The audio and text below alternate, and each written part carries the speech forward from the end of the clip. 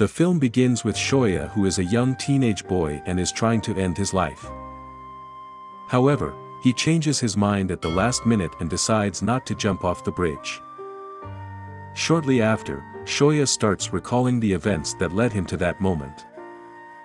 When Shoya was in elementary school, a new girl joined their class. The teacher asked her to introduce herself, so she takes a notebook out of her bag on which her introduction is written. Her name is Shoko and she's deaf. A few days passed and everyone got annoyed with writing in her notebook. One day when the teacher asked Shoko to read aloud, her voice was sounding strange, and when Shoya was asked to read next, he started copying how Shoko read. Shoya used to taunt Shoko a lot. At the time, other classmates also joined Shoya and began making fun of Shoko because of her disability. As time passed by, the classmates kept throwing Shoko's hearing aids away and they all started bullying her in different ways. As the bullying escalates, Shoko's mother complains about the students to the principal and the school starts demanding some answers.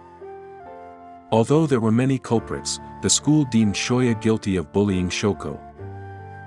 When Shoya gets home, his mother scolds her and takes him to apologize to Shoko's mother. She also pays her money as compensation for the damages he caused by throwing the hearing aids away. Shortly after, the whole school starts to shun Shoya. As an outcast, Shoya becomes a victim of bullying too. Upon seeing Shoko cleaning his desk, he's unable to cope with his current situation, so he takes his anger on Shoko and the two get into a physical fight. He yells at her for showing sympathy for him and for not getting mad ever. After the incident, Shoko transfers to another school. Branded as the guy who bullied a deaf girl, Shoya found himself alone at school. Unable to make new friends and being constantly reminded of his past makes Shoya fall into a deep depression. As an attempt to make amends with his past, Shoya goes looking for Shoko. The boy finds her at a sign language center and informs Shoko that he has her notebook from elementary school. At first, Shoko is confused. But then, she decides to give Shoya a chance to prove himself. He apologizes to her for being such a bully back in middle school and asks her if they can be friends. When he returns home, his mother tells him that she knows about everything that he's trying to do to kill himself. She starts crying and asks him to promise to not attempt suicide anymore, or else she'll be very disheartened. One day, Shoya helps another loner, Tomohiro, getting rid of a bully who's trying to steal his bicycle, and soon the two become really good friends. On Tuesday, Shoya goes to see Shoko bearing bread with the intention to feed fishes with her. At the center, a little boy blocks his way and tells him that he's Shoko's boyfriend and won't let him see her. Shoya gets disappointed and returns back. He goes to the canteen with his new friend and asks him if there are any qualifications to become someone's friend. Shoya starts going to the sign language center more often to see Shoko. Next Tuesday, that same boy again blocks his way to see Shoko, but his friend Tomohiro picks up a fight with the boy, which gains everyone's attention, and Shoko finally meets Shoya.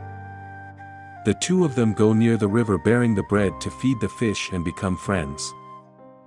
When Shoya goes to pick his niece up from school, he finds the little boy from the center who used to block his way hiding inside the slide. He takes him home along with him and feeds him food and also asks him to stay for the night when he finds out that he ran away from his house. Later at night, the boy flees from his home and he finds him clicking pictures of some wildflowers, so Shoya offers him an umbrella so he won't get soaked in rain.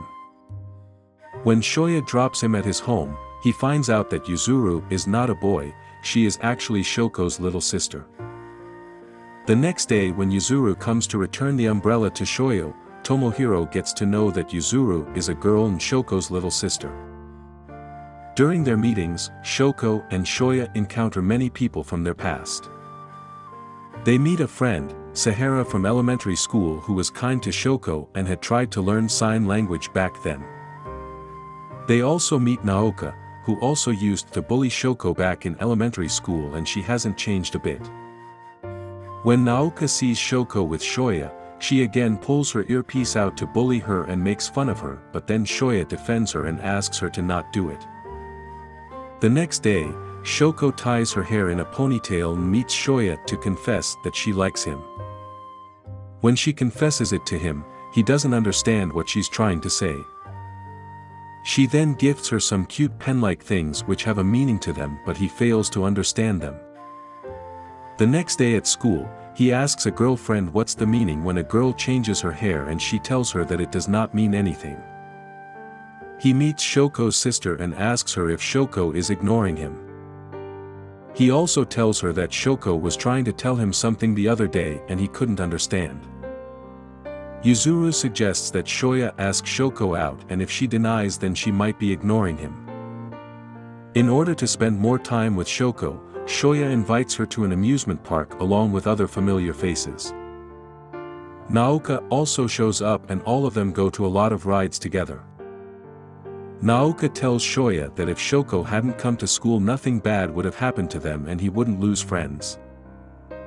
Shoya tells her to not blame Shoko for anything, so she suddenly runs to Shoko and forces Shoko to go with her on a Ferris wheel ride. When Shoko is going on the ride, Yuzuru hands her the camera. Once Naoka was alone with Shoko, she starts blaming her for what happened to Shoya. Those words prompt Shoko to admit that she hates herself. Naoka loses her temper and slaps Shoko. Thanks to Yuzuru's camera, Shoya and Shoko's sister are now aware of what happened during that ride. Shoya says that he wants Shoko to like herself. The next day, Satoshi tells Shoya that Miki told him about Shoko being bullied. When Shoya confronts Miki about spreading this information, Miki snaps and blames Shoya for everything. She believes Shoya is the only person to blame for bullying a girl so badly that she had to change schools. Shoya later meets up with Yuzuru, Shoko, and Sahara. Naoka, Miki, and Satoshi also appear at random. Miki says she has decided to forgive Shoya now because he has been working hard to make things right with Shoko.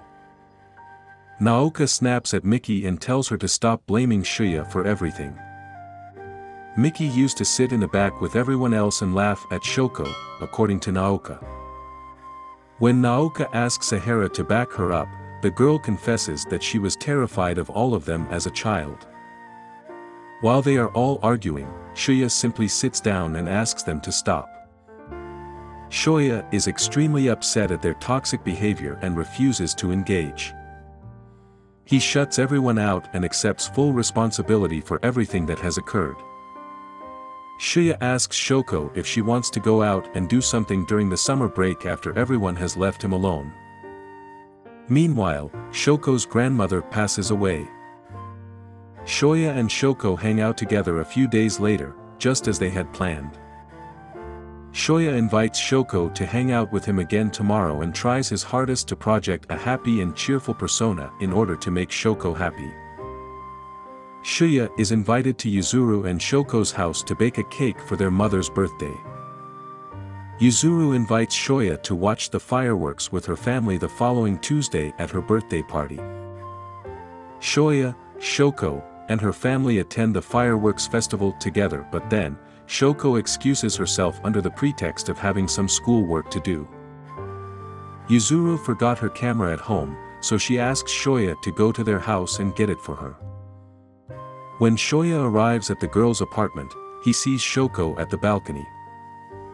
At first, he thought Shoko was admiring the fireworks, but then, Shoya quickly realizes that Shoko is trying to end her life. Therefore, he runs towards her and catches her. Although Shoya manages to save Shoko, he falls and enters into a deep coma.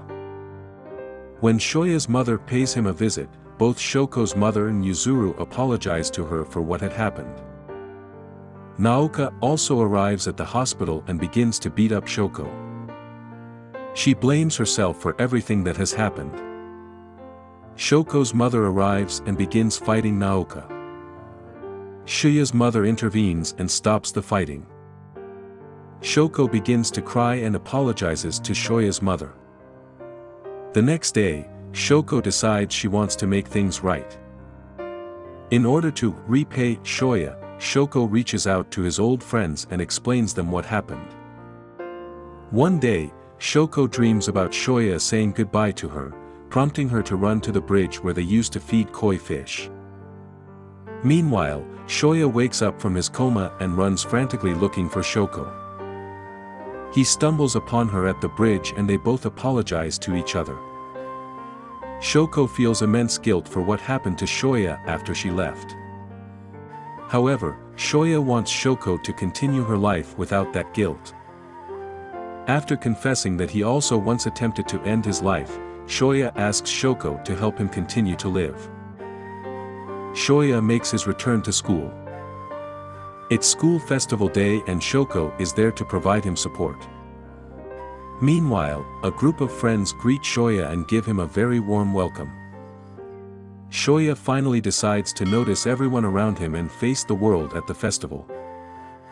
Seeing so many people care about him makes Shoya burst into tears of joy. At this point, Shoya no longer avoids eye contact with other people and the X mark on their faces falls off.